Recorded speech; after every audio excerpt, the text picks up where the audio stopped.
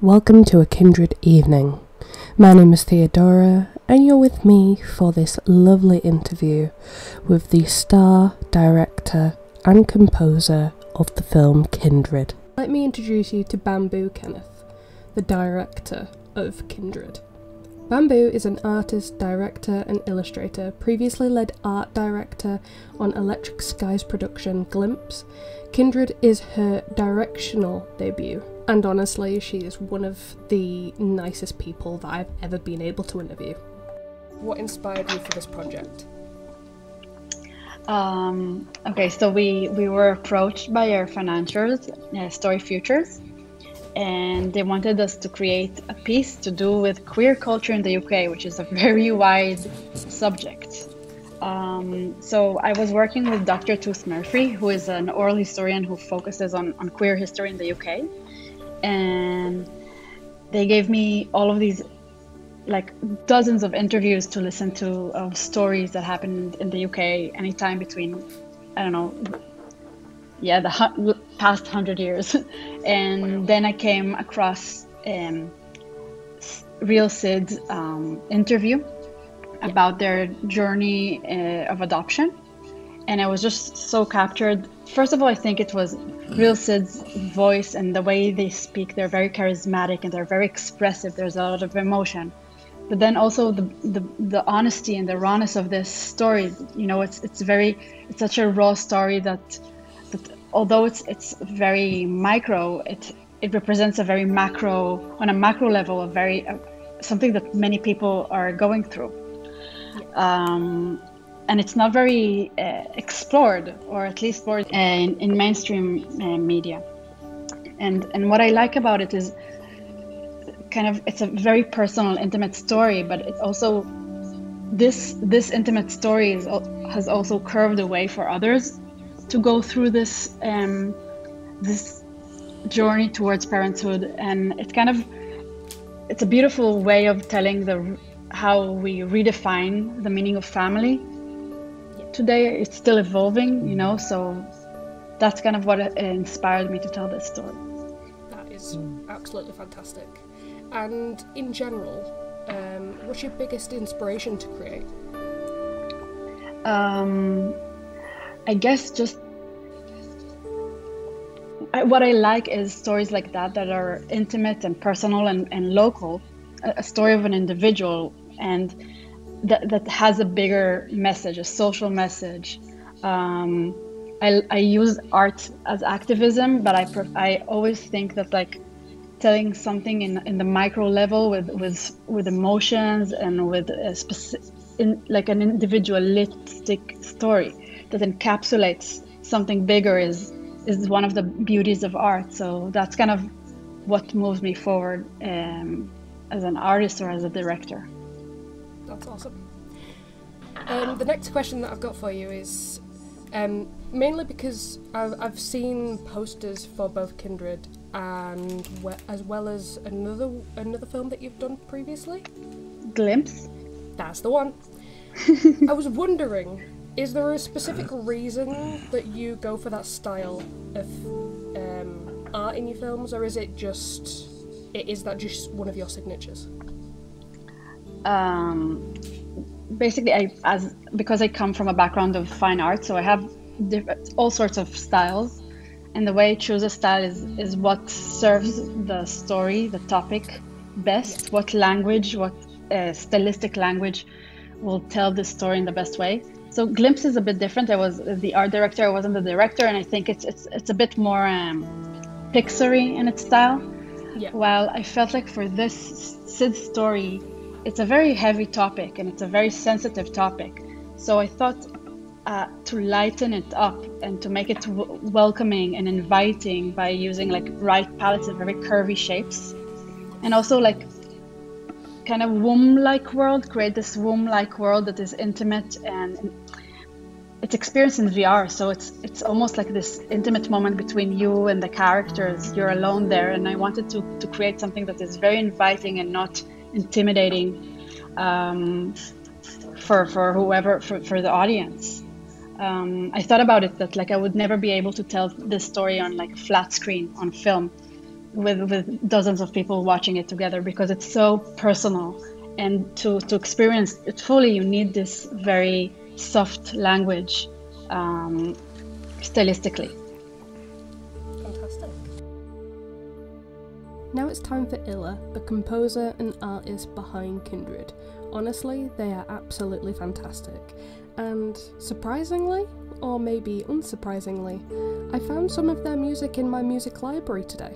So you'll be hearing plenty of that in the future, I suspect. What was your favourite piece that you've done for this feature? I think it has to be the main theme, just because it has this kind of playfulness to it, and it has a dialogue almost between two voices, which really represents the kind of, I guess, again, the dialogue between intimacy and expanse, you know, micro to macro, but also between Ollie and Sid. Yeah. And it only uses voices, and it actually ended up only using my voice, which again just gives it a kind of, similar to what Bamboo was saying, really, a kind of softness and maybe an otherworldliness, which helps invite people in, I think. That was the intention anyway. Definitely. I had a little bit of a listen to them this morning, to the ones that have been provided, and honestly it is so soft, and it's just so welcoming considering the themes and everything in terms of the story. So yeah, it's fantastic. It's definitely done that. Thank you. No problem. The next one is a bit of a wild card, because I'm just curious. If you could compose for a specific TV show, film or video game, which one would you do and why? Oh my god. Oh gosh, I don't know.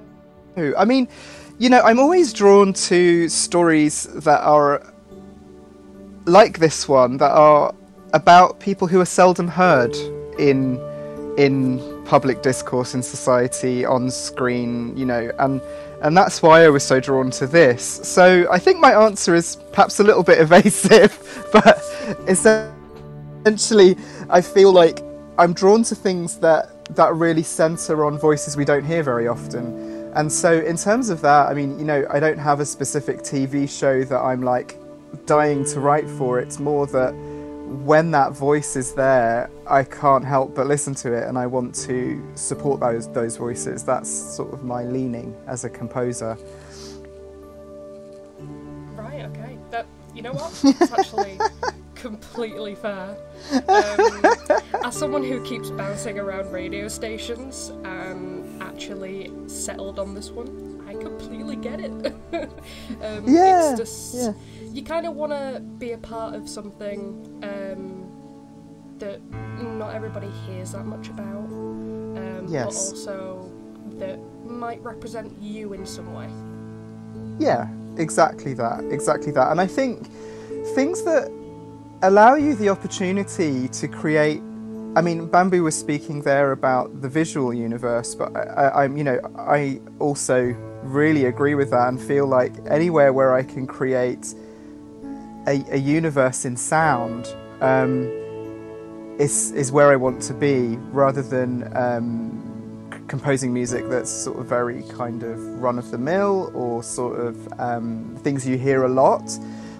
So I think, you know, being able to choose that palette, to choose those musical shapes and how they work against a visual and really create a universe, that's really my interest. And from there it just seems to expand, and it's kind of magical to be part of something like that. Definitely. Perfect. Another one that I've got for you is, do you think your identity as someone who is gender non-conforming, do you think it influences your work and the projects which you choose? Which we've technically already kind of covered this a little bit, but do you think it influences your work a lot, or is it just a little bit to the side?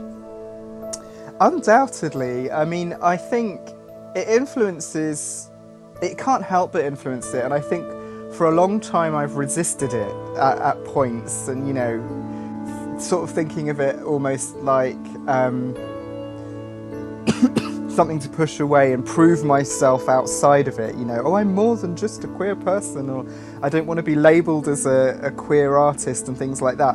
But actually, over time, I've come to realise that queerness and non-conforming nature is really at the root of my identity, and therefore influences everything I do, whether I like it or not. So I'm much better off embracing it rather than trying to resist it. And you know, in this music, it's not as if I sat down and tried to sound gender non-conforming in the way that I sang some of those things. That's just how it comes out. It's just how I am. And so I may as well lean into that. And you know, I just really believe in authenticity, and you know, the more effort you put into trying to not be what you really are, the more it holds you back, really. So there's been a great sense with this project of just being of relief, I would say, of being able to really be myself and create music in the way that is extremely natural to me. And I think because of that, the whole thing has felt like it has an authenticity about it. That's fantastic. And I can very much relate. As I said earlier, I was on a number of different radio stations. This is definitely the one that I've settled on, just because I've finally kind of embraced my trans identity and just allowed it to be a part of me and not something that I'm trying to hide anymore, because there's no point of trying to hide it, because it is just a part of who I am. Yeah, absolutely. And finally, time for Kai. Right, the next questions that I've got are for Kai. Hello. The first question that I've got for you is, what was your favourite part about this project? What wasn't my favourite part? I really just feel very proud of being a part of this entire project. I don't think I have this thing about a lot of my work where I don't necessarily always feel super proud of what I've done, but when it came to this project, and especially working with Bamboo and Ilā, I felt very at home. And I think that within the story, talking about Sid, I think it was also just something that touched my heart so closely that it was a project I really couldn't not be a part of. And I don't think I could pinpoint a singular favourite moment of it, other than really now doing a lot of this PR stuff and being able to really delve in and talk about what we've created together. This might be my favourite part. Right, okay, that makes perfect sense. Literally makes perfect sense. Right, so the next question that I've got for you, if you could go back in time and change anything, what would you change? So, as much as I'm a big believer in what happens, and we have to accept the world for what it is, if I could go back in time, if I could change something, I honestly think that I would have stopped myself worrying so much about having to be someone or having to be something when I was younger. I think overall we often try to force ourselves into boxes because society tells us that we need to fit into boxes, and I wish I had realised a lot sooner that boxes really are not for me. Like, I'm not a box person. Please give me a circle, a triangle, anything other than a box. Yes. Exactly. Another question that I've got for you was in regards to your Hollyoaks stint, if that's alright? Yeah, of course. Fantastic. What was the pressure like with being the first non-binary person on Hollyoaks? I think that there was definitely... We can't deny that there's always pressure doing the first of anything, I think. And honestly, a lot of my time is spent, like, ignoring the fact that I was, like, the first to do anything, because that is an odd thing for me to claim, personally. But hey, it exists, it's here. But I think the thing that is not necessarily the pressure, I think more I questioned, how could I have been the first? And that's the thing that really hit me the most throughout starting on Hollyoaks and then kind of continuing my career from Hollyoaks has been, how could I have been the first? And also, how have we still only gotten the second and no more? I think that the idea of being the first of something, you always just want to be a catalyst for more of that thing happening. And to know that obviously we then had Tylan come out on the show as non-binary in the character of Brooke was amazing, but I really just want to continue to see more representation within soap and within just mainstream media in general of non-binary identity, but also trans identity and just the entire gender diversity spectrum. I think that that's something I've always wanted to see and something that I really just want to see people hold up their flag and be like, yeah, you know what, we're going to continue to do the work. Let's not start and stop with the first person. Yeah, completely agree with that. And the final question that I've got for you is this. Do you have a message for any young intersex or non-binary people listening? Oof. I mean, I have many messages. Whether any of them are wise is questionable, but I'll give it my best shot. I think the message I probably want to leave with any young non-binary or intersex young people listening is, don't be afraid of being the multitudes that you are. I think that as a person who has a lot of intersections to their identity, I was often really scared of being everything all at once and thinking that no one would possibly understand or even possibly believe who I am if I was everything at once. But the truth is, it doesn't really matter what those people think, because you are all of those multitudes of things, and that is a beautiful thing, and we should love that about ourselves and not try and hide it. Definitely, that is fantastic. I have to say, fantastic. Thank you. I've also got some more of your work, Ilā, from previous years. I think I've got your 2017 album. Oh yeah, yeah. I can't remember the title of it. I can't remember titles for most things, let alone... I've got like 3,000 songs in my gallery. Oh my god. The thing is, though, is that I found it this morning, because apparently I've had it since it came out. Oh, nice. And have been listening to it since, so... Die-hard fan. Oh, that's nice. Yay. Yay. It's like, oh, okay, I'm interviewing that person. Deep breath. But yeah, it's been fantastic talking to you all, and honestly, the music is fantastic, the message is amazing, and the art style is it's so beautiful. It gives me so much autistic joy. Yay! to see neurodivergent joy. Yes, it's just it's beautiful. And Kai, I just wanna thank you, because it was actually your stint on Hollyoaks that made me go and get tested to see if I was intersex.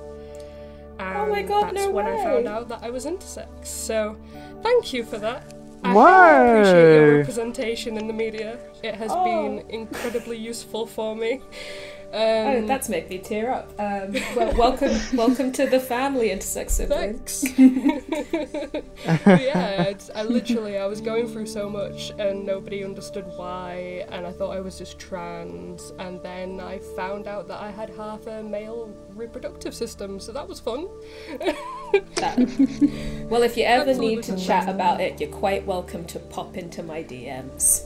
I will definitely do that at some point, because you're fantastic. Oh, thank you. No problem.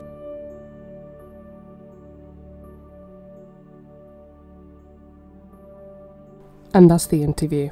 Make sure to check out Kindred, make sure to follow Bamboo, Ilā and Kai on Instagram and Twitter, and have a lovely day.